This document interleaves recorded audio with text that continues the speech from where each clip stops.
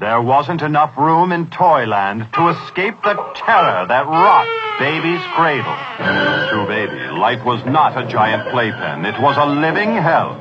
He wasn't allowed to walk, he wasn't allowed to talk, but he was capable of it.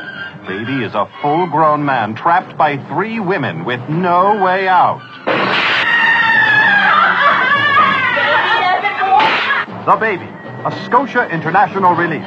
Welcome, everybody, and as you just heard my introduction to this, we are going to be talking about Baby, 1973. For those of you who don't know or haven't seen the trailer of this film, this is one of the most obscure cult classic horror films that have ever come to be. Basically about a man who is capable of being a man, but through the means of 3 horrible women, 2 sisters and a mother, basically he is kept as a baby, an infant. But that's not the whole story. This was done by director Ted Post, writer Ab Polinsky. It starred Anna Comer, Ruth Roman, Mariana Hill. Todd Andrews, Susan Zenner, Aaron O'Reilly. Again, one of the most strangest, and of course, Baby, done by David Mooney, as Donna said here. Manzi, sorry. Is it David Manzi? Yeah, David Manzi. Yeah. Sorry. But also, well, they have his name listed as Mooney here, so my bad, my audience, for giving you that wrong information. Bad on me. Bad, Rob Baby. Right, bad. Oh, gosh. So... this movie, you should just see the trailer, first of all, because the trailer will blow your mind away. But there's more to this movie, too, because this type of film will never be created ever again. No. Our audience nowadays, our people are too sensitive. Yes. Well, not into the mainstream, I don't think. Well, Steve, we, even like movies like, Human Centipede, that actually would probably not even be made now once they've seen it. And we always say that after the fact, but that's because people really didn't know what they were going into or how far you could go. This is a movie that goes far in its own right. Like it crosses like a line where it's like, whoa, we don't really cross that line too much. It's weird to kind of see. So, of course. There are multiple of those lines in this movie. Multiple. Yes, multiple. Yes, you're right. Not only is it, you have people that are playing, mentally ill roles that aren't mentally ill, but you also have a undertone of baby fetishism, I would even say, in this movie as well. There really is. There's also sexual abuse done by one of the sisters in this film too. She actually gets in the crib with Baby naked, and then you have one of the other sisters that's abusive who cattle prods him. Basically, Baby doesn't walk. Baby doesn't talk, and that's how they keep him subdued. And basically, this is a full-grown man. But what's interesting is you have the social worker in this movie. And the social worker seems like she really does care for him at first. That she has his best interest, and she's actually called because the babysitter gets beaten by the other 3 because she, of course, hears the baby crying.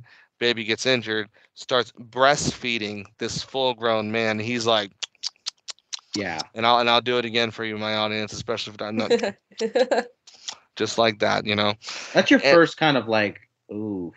This is weird. Yeah, that was like the what the hell moment, because she had a boyfriend, so she wasn't pregnant, didn't have a kid, so there's no way she could possibly produce breast milk. I told you, there's a baby fetish. I was thinking that too. Yeah.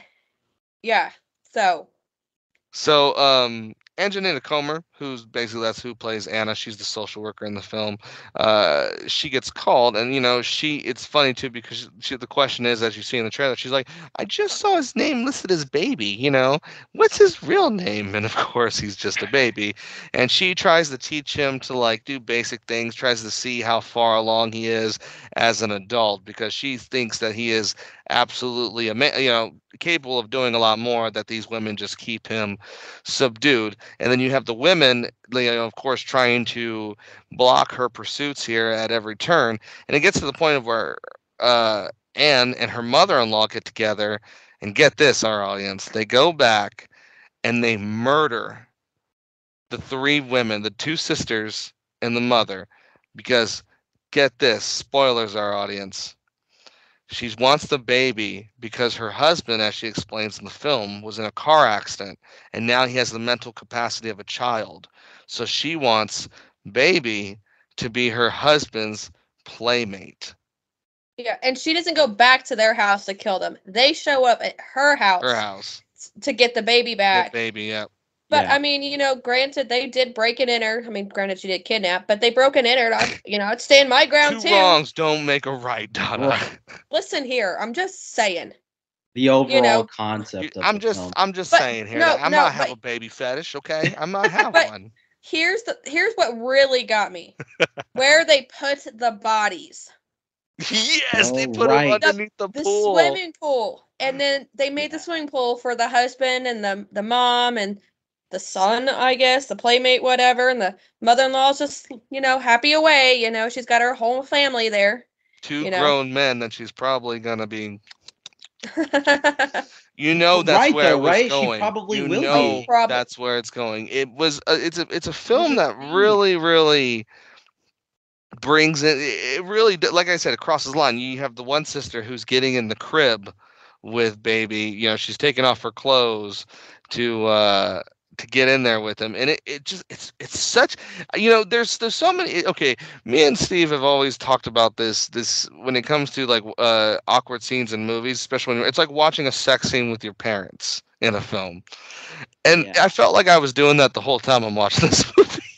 Right. Like it's just like, oh God, it's like I understand if there's some kind of fetish going on here, but I don't know. Right? It's weird. Is there anybody that's good in this film? There is no one that's good, and there's no one person because the guy will not be cured, and that's even the more horrible part about the film, and why it would never be made today. Because it takes a view on disabled people and kind of like. Really, like it doesn't help mindset about abuse or marital abuse or anything like that. It just kind of like goes, oh, don't worry about that. We're just gonna have a cartoonish remedy to that. Right. Yeah. It almost seems like in a way, and this is why I like this film, but in a way I'm like I kind of ask, did you when you made this film, did you take it seriously, or did you kind of sit there and go, yeah, this come on, it's about a grown man and his baby. I mean. That's kind of the question I would have, because it's like if you did take this film seriously, you did an awful film. That's very, very, very insensitive. And even I'm saying that, and it's But is that the goal was to be that insensitive? Right. The goal to be a cartoonish take on a horror, like look at this, it's about a guy, that's what I'm saying. Is it meant to be like full blown serious, or meant to be like kind of a comedy horror? What do you guys think? I think it was more like a comedy horror. And I don't even think of it being a horror movie. Like, I love scary movies, and the only thing scary was the fucking cattle prod. I'm like, okay, that would hurt, but that didn't scare you, Donna, the possibility of being stuck as a baby like that? Donna doesn't walk. Donna doesn't talk. Right. And then like you being kidnapped and then just, basically being a playmate for somebody else in the end is just. Dude, someone would kidnap me right now. I wouldn't have to pay bills, have to worry about cooking. Man, take me. That was a joke. But you know what I mean. You're just like goo goo gaga. That's what I'm saying. Yeah, goo goo gaga. But that's what I'm saying. This movie plays into a lot of insensitivity. It's kind of like when I was on, and I'm not trying to name drop here in my eyes, but the Jacked Up movie review when we were talking about Deadly Nights, because that film, realistically, you go, yeah, that film is about an evil Santa Claus, about a guy who dresses up like Santa Claus as a serial killer. What it's actually about is about a kid who sees Santa Claus murder his parents, and then he's at work and he has PTSD, and then his boss says, put on this goddamn Santa Claus outfit before you get fired, and then he has a fucking meltdown. In today's world, that is one of the most insensitive things towards people that have PTSD. I mean, that film is definitely, and it's kind of on the same level as this. You think, this film is just about a grown man as a baby, but no, it's touching on some like dark things. Yeah. Do you think this was kind of, because this came out in like this 1973, so they were 70s was super experimental for films, like they were doing everything, and I feel like this is one of them.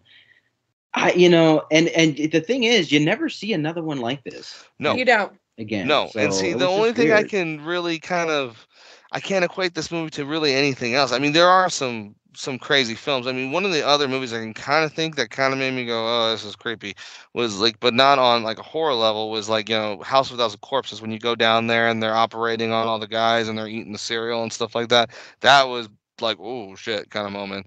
But that was like a horror moment. This is like horror in the sense of like, ooh, I don't know if I should be watching this. This is horror of like, ooh, society frowns on this stuff now. Yeah. The only one I'm thinking of, and it really doesn't pertain to this, is the other horror. Do you guys see the People Under the Stairs movie? Oh yeah, I love that film. I haven't.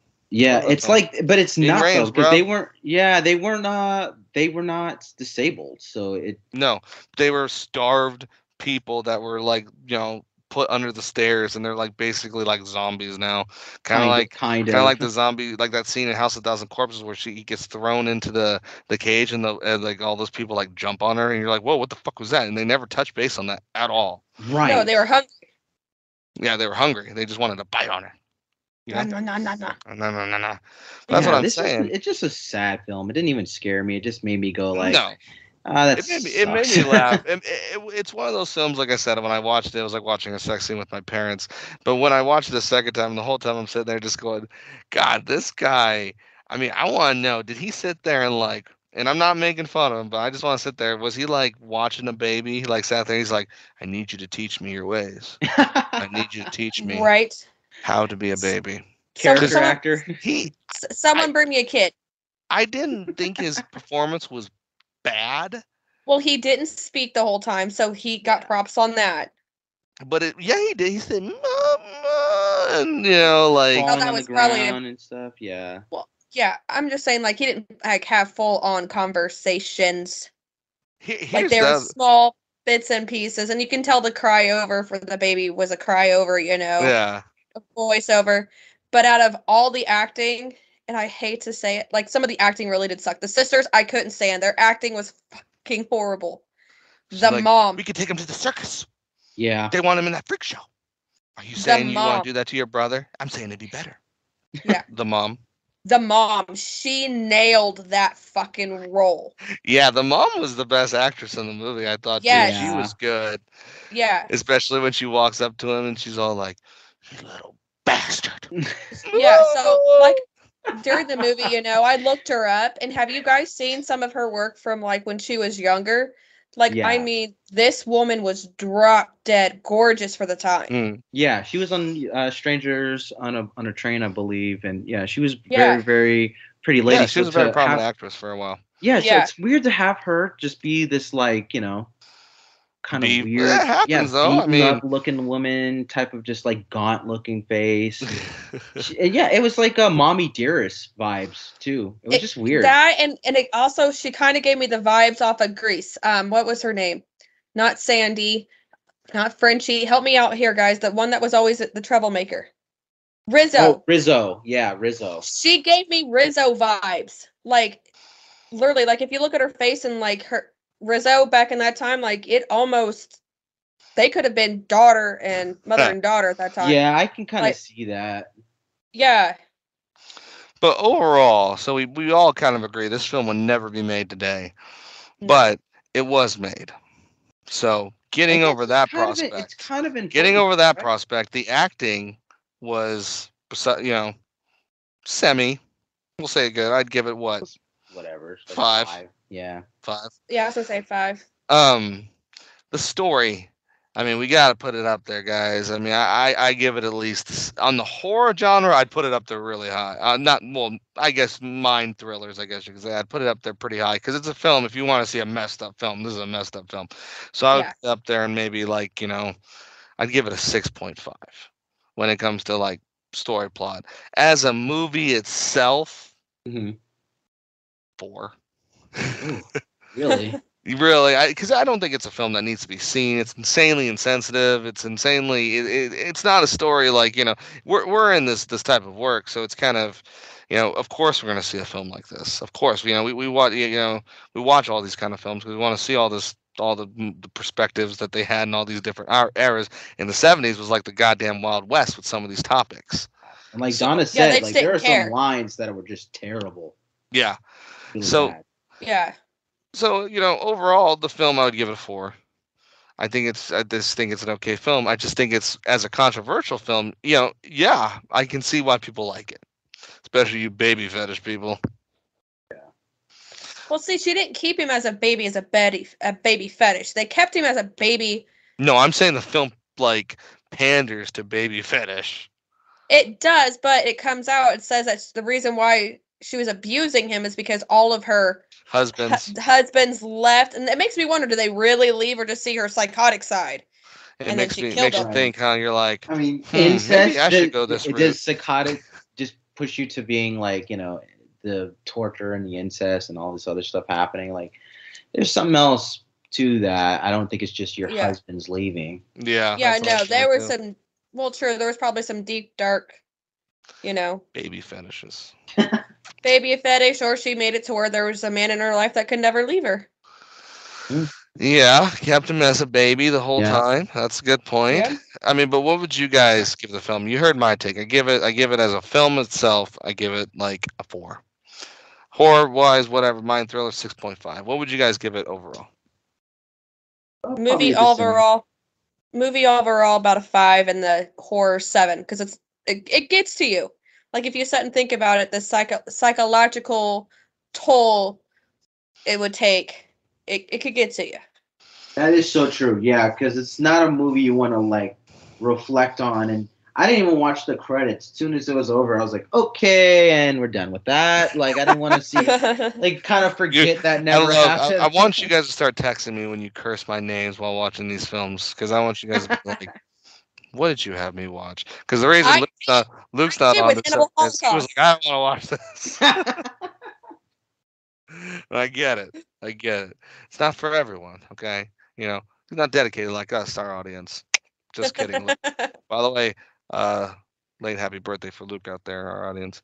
But this film itself, I think it's a film that's definitely has. I can see why it has a cult following, a very probably small cult following. I came across this film when I was doing our 70s compilation into obscure movies, and I was like, "What the is this? There's a movie about a man baby? What?"